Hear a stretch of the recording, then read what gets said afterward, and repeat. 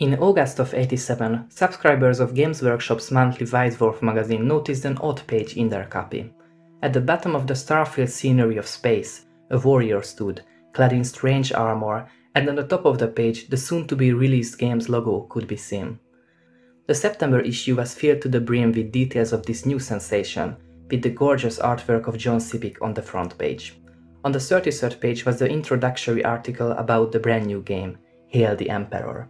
It is quite probable that whoever opened this magazine would meet 40k for the first time in their life by reading an old version of the iconic paragraph we all know.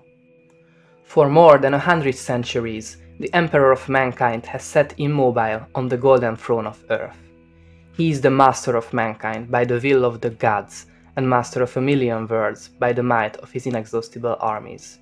He is a rotting carcass, writhing invisibly with power from the dark age of technology. He is the carrion lord of the Imperium to whom 1,000 souls are sacrificed every day. To be a man in such times is to be one amongst untold billions. It is to live in the cruelest and most bloody regime imaginable. This is the tale of these times. It is a universe you can live today if you dare, for this is a dark and terrible era where you will find little comfort or hope. If you want to take part in the adventure, then prepare yourself now. Forget the power of technology, science, and common humanity. Forget the promise of progress and understanding, for there is no peace amongst the stars, only an eternity of carnage and slaughter, and the laughter of thirsting gods. But the universe is a big place, and whatever happens, you will not be missed. After the moody intro, we face a montage of the game's illustrations, alongside a teaser detailing the world and mechanics of Rogue Trader. On the 6 pages of this ad you can find sufficient information to catch your imagination, but the wording of the article makes it clear that they want to take advantage of the famous sister game Warhammer Fantasy, often comparing the two. Right here in the first paragraph it is already clearly stated that this game is a sort of science fantasy, and the kind of tabletop game where you are not required to have hundreds of figures. A dozen should be enough. What a hilarious supposition. Unfortunately for us, the article is worded in a way which is hard to enjoy. I would even call it irritating. Each paragraph of the game's description is followed by a paragraph of a simple story. As we find out, the mysterious previously seen warrior is a fanatic space marine, and the story told is about a squad of such warriors. A squad from the Space Wolves Space Marine chapter, to be precise. The Marines are searching for the survivors of a colony which was overrun by savage space orcs. All this is taking place in an unwelcoming planet, where the sun shines so bright that it can immediately blind anyone. After a short skirmish with the orcs, the squad finds the surviving humans. However, they soon discover that the miserable remaining colonists are afflicted by horrible mutations, and thus the squad begins their immediate extermination. The teaser tells us that the game is set in a similarly ruthless but diverse world. The untold number of human citizens of the Imperium are divided into various subspecies, whose life is controlled by a vast church state. Society is pervaded by superstition, and the value of human life is close to zero. Technology is witchcraft to these people, such little is their understanding. And this Imperium is forced into constant war by a number of alien races, such as orcs and Gretchins, and the space elf race of the far future, the so-called Eldar. In addition, you can control many other creatures on the tabletop, and even otherworldly plants are playable. The strange history of the world is also mentioned. The golden age of humanity has ended in bloodshed, but 10,000 years ago a legendary figure started building his own empire. He was simply called the Emperor, and he was the first and most powerful of a new kind of man known as Psychers.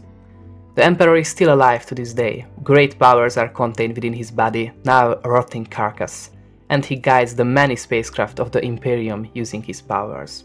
The technology found in Rogue Trader's world is also detailed. You can not only find enormous war machines, spacecraft, tanks, barely understood force weapons in the Imperium, but also crossbows, slings, and even Stone Age technology. Despite using the game system of the mostly medieval Warhammer Fantasy, armor becomes a more valuable asset. You can also use Psychers in the game, individuals gifted with supernatural powers similar to the Emperor.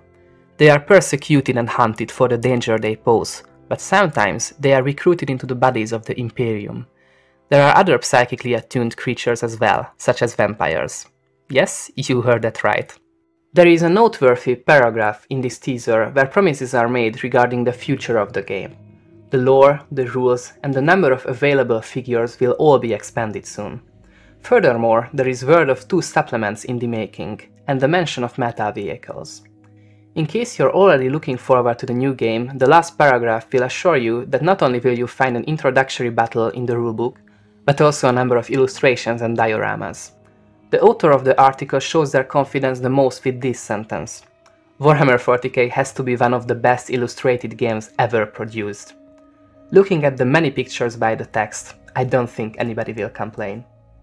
On the following pages, we are informed that the 288-page rulebook can be yours for a mere £14.95, but that's not all of it. You can also become the proud owner of a squad of 17 Space Orc Raiders, savage warriors, who have been the archenemies of humanity since their first encounter with each other. Arrgh, spit. If green-skinned aliens are not what you fancy, you can also choose the squad of 30 Space Marines. Their greatness is emphasized in a paragraph of text, where they are called Angels of Death. These warriors are recruited from the hardened scum of the city bottom, and they are made into deadly warriors by the use of psychosurgery, indoctrination, and other, often lethal means. We also learn that Space Marines are divided into 1,000 chapters, each with its own name and base of operations called a Fortress Monastery. We can once again find our beloved Space Marines in the column called Heavy Metal, which is about modeling. Not only can you once again see Marines and Orcs here, but also an Inquisitor and a couple of Dwarfs armed with strange weapons. In the Illuminations column, where illustrations are often featured, you can read an account of John Blanche, the excellent illustrator of Games Workshop. He tells about the talented Stephen Tappin, whose work you can see on the pages of the Rogue Trader rulebook. But that's all we get. If our curiosity is not satisfied regarding the new Games Workshop game, we must look into the pages of the rulebook ourselves, which we will definitely do in the next video. One more thing. On the first pages of the magazine, it is reported that Rick Priestley is working on an expansion for Warhammer Fantasy, which will be about medieval sieges. I wonder if this will come up in the future. I also found a mention of a chance to win one of 55 copies of the Rogue Trader rulebook, but for the love of God I couldn't find out how. It must have been on the back cover or something.